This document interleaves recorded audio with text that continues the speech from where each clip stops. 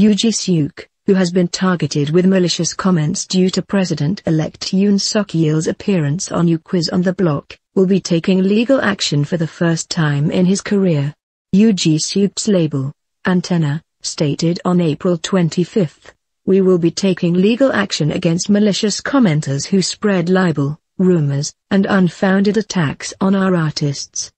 The label continued, "Due to the continued attacks and spread of misinformation, our artists and our fans are being harmed as well. Due to this, we will be monitoring the situation internally and collecting evidence.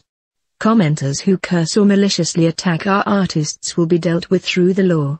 Antenna. The label finished by stating, "The reports and information sent to us by fans are a big help. Please continue to notify us if you see any abuse. Lastly, we will continue to protect our artists. Please continue your warm support of Antenna artists." The beloved comedian has become the target of criticism due to President-elect Yoon Suk-yeol's appearance on the variety show New Quiz on the Block. Yoon Suk-yeol's episode was steeped in controversy even before its airing and has divided netizens along party lines after being broadcast on April 20, and Yoo Ji-seok has unwittingly been caught in its crossfire. Conservative viewers complained about the broadcast, writing, "They gave the president-elect too little airtime, why did they edit his episodes so casually, and why weren't Yoogis more accommodating?"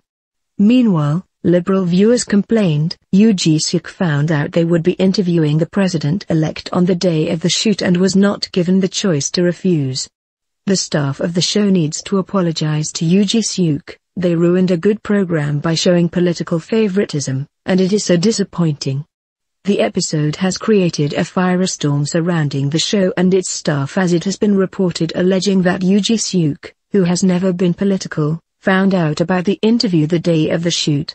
Also, it has been reported that managers and staff were not allowed on set, fueling allegations that the production staff knew Yoo Ji-seok would not be comfortable with Yoon Suk-yeol's appearance.